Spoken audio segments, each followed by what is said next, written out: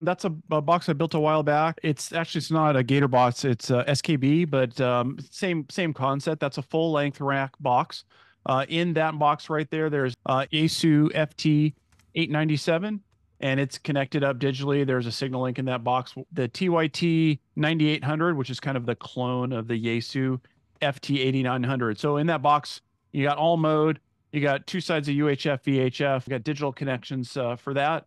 It's a great box in the field. Drop it on the table, plug it in, hook up some antennas and power, and you're ready to go. Okay, I'm going to show you some other stuff here. I'm going to switch over to the other camera. I got another box that's in progress right now that I've been working on. This box you can see here, this is a Gator box. It's mostly done, ready to go. I've tested it out a couple times. It's field deployable.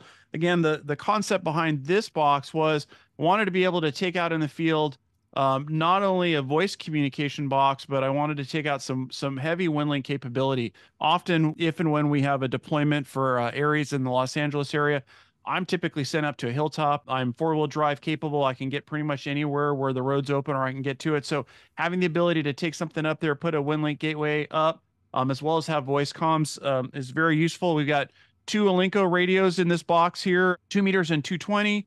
Both of them, you'll see when I flip it over, are ready to go for digital modes.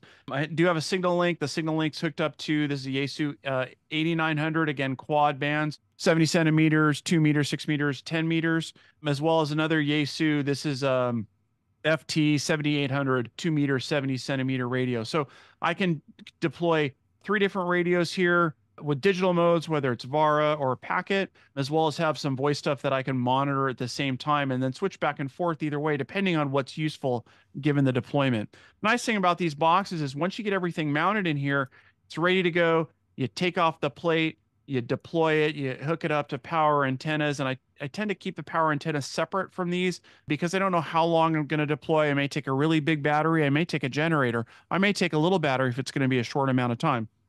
You can also see in this box mounted under here, there's one of these little B-Link puck PCs. It's all in here ready to go and connected.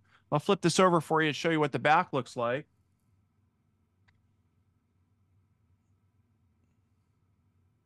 Again, everything's mounted up in there. It's all pretty much ready to go. We've got the power poles. It's ready to plug into my power source, or I can separate them off depending on what I want to support.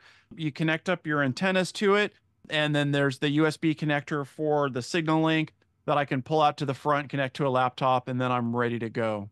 The other thing I found that's handy with these boxes is I get these little mesh bags and I mount them Velcro to the cover, and inside these bags I have microphones, all the accessories that I need to connect these radios. So it's always with them all the time. Pop it off and I have it. It's ready to go.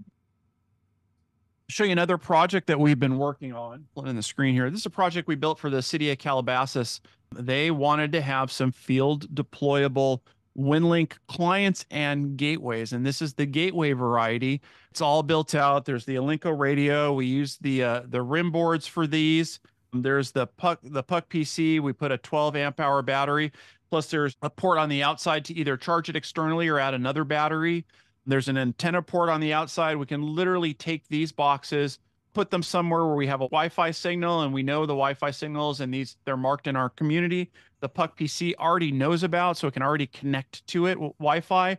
We plug it in, we turn it on, we deploy this out, and then we have a little WinLink gateway that we can set up or use it as a digipeater, depending on what the issue is we need in the community. And it's really nice because it's self-contained. Once you turn it on, you can close the box up and it will run in this fashion.